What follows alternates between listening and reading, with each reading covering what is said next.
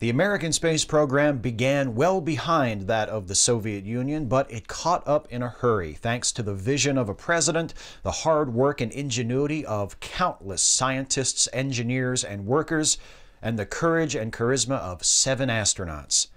Here are 5 trailblazing things about Project Mercury.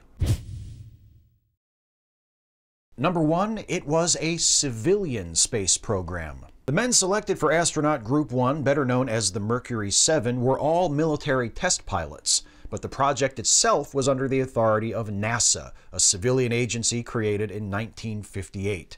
There were many reasons Mercury and all subsequent phases of the American space program were civilian rather than military operations, some logistical, some political, but regardless of the motives, the precedent set was an important one. American astronauts would be explorers, not conquerors. Their missions would be carried out in public, and their achievements would belong to all Americans. Number 2, it treated the astronauts as more than test subjects. It was initially expected that astronauts wouldn't have to do much more than sit there while their spacecraft were controlled by operators on the ground. And it's true that the Mercury space flights were mostly controlled from the ground. The spacecraft didn't even have onboard computers, for instance.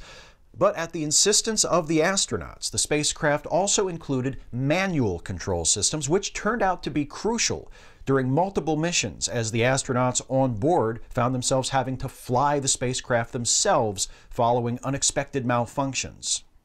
Number 3, it used space as a laboratory. Those Mercury capsules were tiny, but there was still room enough for the astronauts to do a bit of science. True, most of the experiments conducted during Mercury flights were extremely practical, designed to learn things necessary for future, more technically challenging missions, but the fact remains that scientific experimentation was established as a crucial part of human space exploration from the very beginning.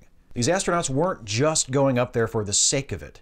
They were expanding the boundaries of human knowledge.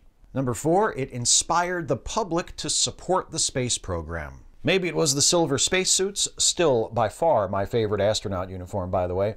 Maybe it was nationalist pride in response to being shown up by the Soviets. Maybe it was the relentlessly marketed but nonetheless genuine charm and bravery of the Mercury 7 astronauts themselves. Whatever it was, as a result of Project Mercury, human spaceflight was printed in newspaper headlines, covered extensively on TV, and etched indelibly into the imaginations of millions of Americans, including children who grew up idolizing astronauts and dreaming of following in their footsteps. In a way, the entire country followed in the footsteps of the Mercury 7.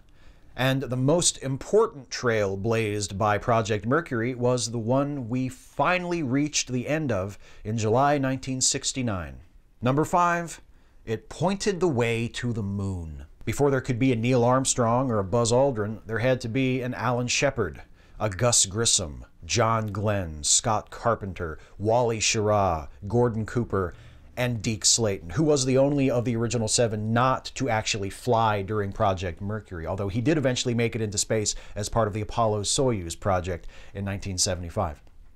Anyway, it was after Shepard's flight, the first of Project Mercury, that President Kennedy set his goal of reaching the moon before the end of the decade.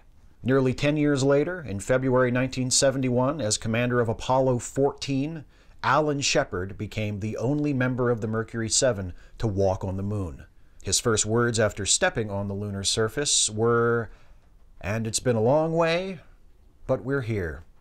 Shepard became the 5th person to walk on the moon, but in a very real sense, there would have been no first person to walk on the moon had it not been for Shepard and everyone else involved in Project Mercury leading the way there.